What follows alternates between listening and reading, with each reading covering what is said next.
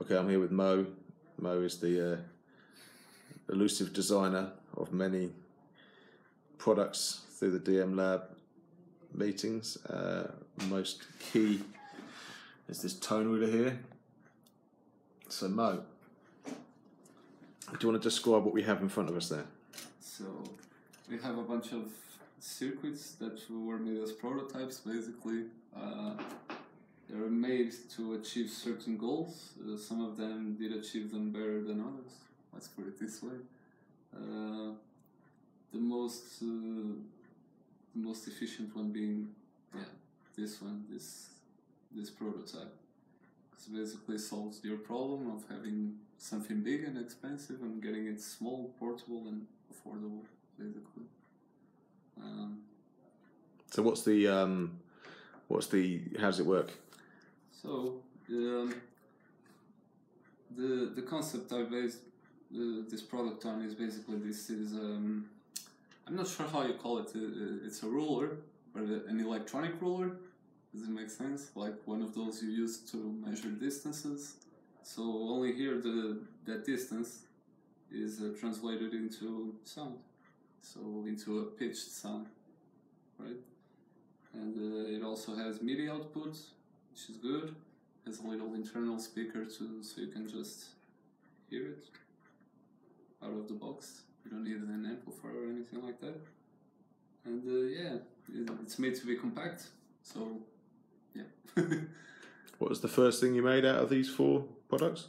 So the first one was this one, which is the first prototype of the music blower. And the idea for this was made during one of Drake music events, and it's basically just a not so expensive breath controller, which doesn't work that well. It was more of an experiment. It's basically, it has a breath sensor, so it's kind of a digital flute, and it generates random notes every time it detects a new breath. And that led to the next one, yeah? Okay, so this tiny one, led to a little more complicated one, which does exactly the same, but in this one we now have a tangible interface. Although it doesn't have any names written on it, it's used to change the sound, change the pitch, and change the scale of the random notes that are played. And it has some visual output as well. And yeah.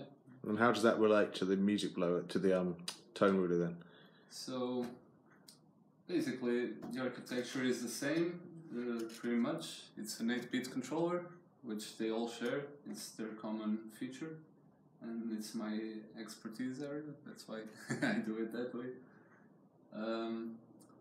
So in terms of sound, this one would only make some basic sounds. This one more based on subtractive synth, but really poor subtractive synth methods to achieve it.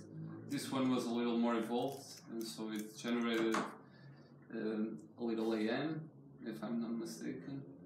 So it would create more richer sounds in timbre and content, basically.